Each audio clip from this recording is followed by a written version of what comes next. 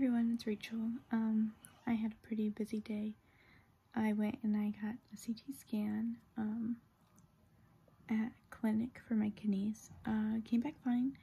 It took me off my medication, told me to just keep an eye on it. So hopefully everything's working out.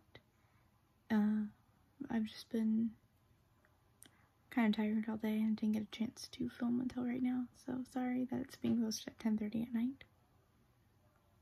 There'll be something more interesting coming tomorrow.